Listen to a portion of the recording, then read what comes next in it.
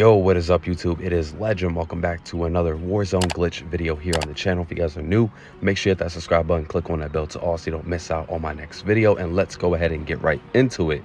Now, for all of my people out there who are trying to get their battle pass tiers up, gaining operator XP, weapon XP, double XP, then I really recommend that you guys try this out for yourself. It is currently working right now. We have Caldera Clash as a playlist game mode here, and I really recommend when double XP events aren't live, hopefully all you people out there have saved your double XP tokens. So whatever tokens you have, battle pass tokens, weapon XP tokens, double XP tokens, operator XP tokens, you guys can use them and actually get your operators ranked up. There are a couple of things that we have to do before we end up going to Caldera Clash. Make sure you have a gun that you want to rank up.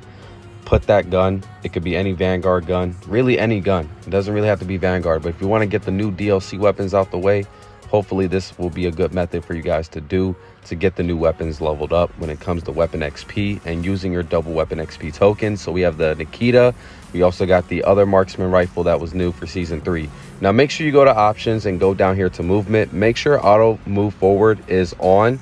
Make sure tactical sprint is single tap sprint. And last but not least, you have automatic sprint on automatic sprint. So go ahead and go into Caldera Clash.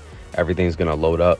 What you're going to do when the game is actually finished loading up, you guys are here at the pre-game lobby. Go ahead and select that gun that you're trying to rank up with.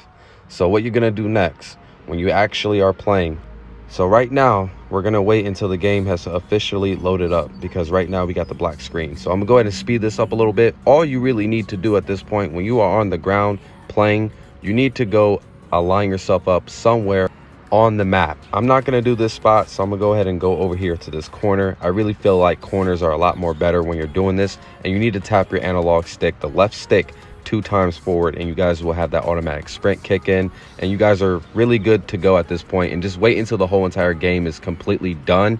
So I'm gonna go ahead and speed that up a little bit, and then you guys should see right here the whole entire match is officially over. You'll get your XP, and you can keep repeating this over and over and over. So I hope you guys all enjoyed the video. Make sure to leave a like, comment down below. You guys will also get tier progression when you do this as well. When you get towards like tier 30 and up, it will get slower, I do believe. But if you are a Vanguard owner, you get that 10% boost. So I'm going to catch you guys all in the next video. Thank you for watching, and I'm out. Peace.